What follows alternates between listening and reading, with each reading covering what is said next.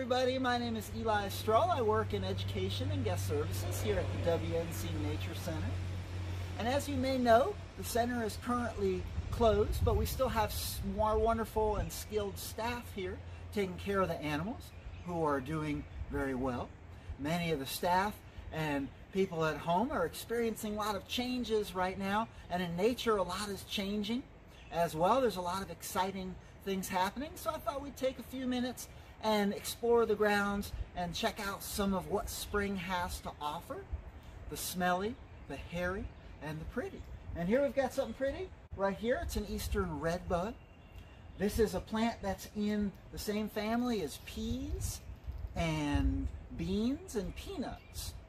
And it's actually offering food to insect pollinators. So in exchange for a nectar meal, the insect will allow this plant to make seeds and to reproduce. And we've got some reproduction action happening right below this. Don't worry, this is a family-friendly program. And I want to show you this. Come check it out. So my coworker said that this looked like a brain. I wonder what you think it looks like. People will call this a morel mushroom.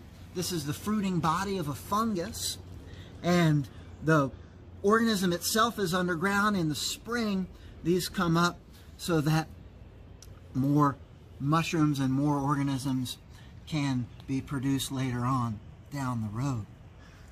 This will produce food for box turtles, our only land turtle. And right now, right over here, we've seen our turtles a lot more active as the weather changes. So we'll take a look and see if we can spot any turtles. So here's our turtle pond here. It's a little hard to see probably from your viewpoint, but we've been seeing our turtles come out a lot lately. As it warms up, they're becoming more active after their rest for the winter. Right next to them is this really cool flower I want to show you. It's kind of hiding right here. That's an interesting looking thing. I wonder if you could name this plant, what you would name it. The people that decided to name it, the name that stuck is Jack in the Pulpit. And so this is a flower that provides an opportunity for different pollinators than the redbud tree that we got to check out. And I'd like to check out another flower with you. It's one of my favorite flowers. It's one of the first flowers I learned to identify in nature. Now usually when I'm with a group, I'll walk backwards when I'm talking. I'm not sure that's the best idea on film, but follow me. We'll head down and see if we can find the columbines by the cab. So here we have a plant that's offering a meal for animals like butterflies and hummingbirds. So if you take a look at this flower, you'll notice it's designed really differently from the other ones that we've been checking out.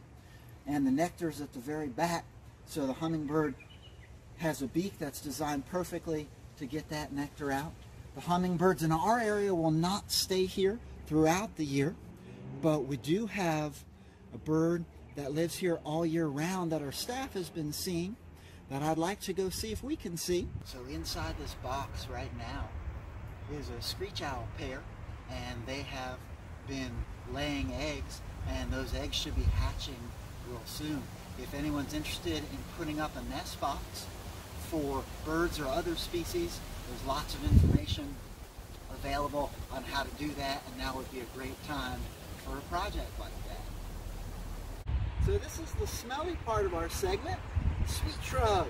It's got these lovely blooms on it right now, and the leaves and the stems have a smell that's sweet and kind of spicy, and a little bit of citrus in there. I wonder if any of you have ever smelled this, and if you have and want to leave comments about what you think it smells like, please feel free. I also wonder if you all are able to catch any nature smells where you are. I wonder about that.